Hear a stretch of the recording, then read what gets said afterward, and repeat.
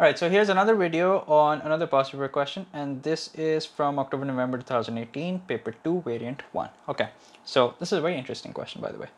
So it says here, the diagram shows part of a number grid. Okay, a vertical rectangle is enclosing three numbers as shown, can be placed anywhere on the grid. Okay, the grid is continued downwards. All right, if n represents the number in the top of the rectangle, complete the rectangle with the expression in terms of n for the other two numbers. Now this question seems like it's a difficult question, but in all honesty it's not. Once you kind of study and examine the grid thoroughly, you will understand what exactly you're supposed to do. So basically, now you can pick any three numbers vertically from this grid, okay, and you can generalize them. So that means, here's how this works. Okay, let me show you guys what I mean. So if you have the first term, which is 1, let's say, the next term is 6, which means it's 5 greater than 1, and the next term is 11, which is also 5 greater than 6. Okay, now let's see if this is just a coincidence or is this something that's happening everywhere on the grid. So I'm going to pick these three numbers, okay, not just the ones that are shaded, but let's just pick these three numbers. So 8 to 13 I can go by simply adding 5, and then 13 to 18 I can simply add 5. So that means vertically, if you're moving from one number to another, all you're basically doing is you're adding 5 to the previous term. So if you want to generalize this and suppose that the first term turns out to be n, what exactly is it that you need to do in order to get to the term that's directly below it? You simply need to add n plus 5. That's it. I mean, you simply need to add 5 to n. And then for the next term, well, you're going to do n plus 5 plus n, which is basically, plus 5, n plus 5 plus 5. So I'll just do it over here, which is going to be n plus 10, and I'll erase n plus 5 here. So hopefully that makes sense, and it's just a 1 mark question, so pretty simple. Okay, now again, Umar multiplies the top number in the rectangle by the bottom number. Okay, so here's what he's doing. He's taking the top number and he's multiplying it by the bottom number. Okay, he then squares the middle number in the rectangle. He finds the difference between these two results. Using your answers to part A, show that this difference is always 25. Okay, now let's not for a while use these answers in the grid, okay, in this rectangle that we have just found in terms of n.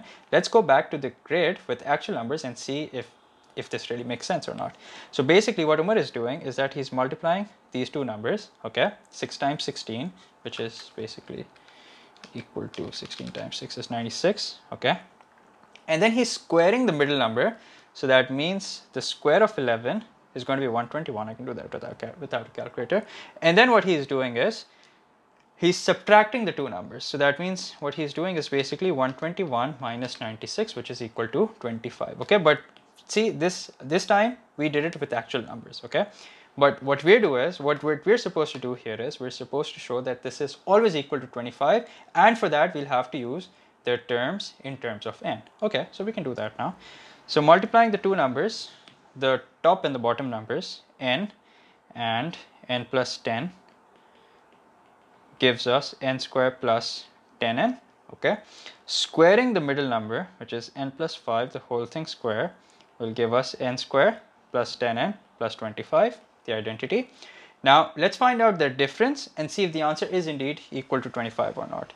So n square plus 10n plus 25 minus n square plus 10n, and do not forget to put a bracket because you're subtracting the entire expression.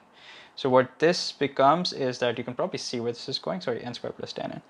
So you have n square plus 10n plus 25 minus n square minus 10n, and what happens next is that n square and n square gets cancelled out, plus 10n and minus 10n gets cancelled out, and you're left with 25, and hence you've shown exactly what you were supposed to. Okay, now let's do part C.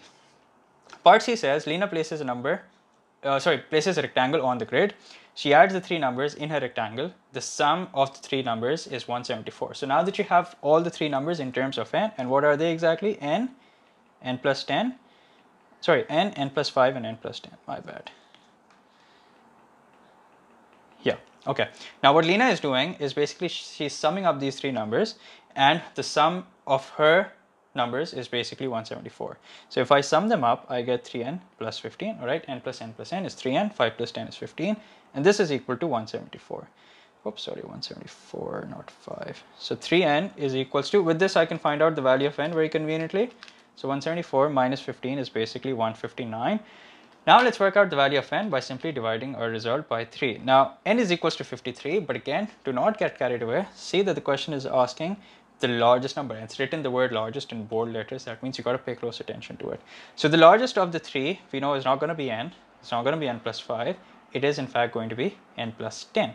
So what's n plus 10? That means we're simply going to replace 53, n with 53. So 53 plus 10 is equals to 63.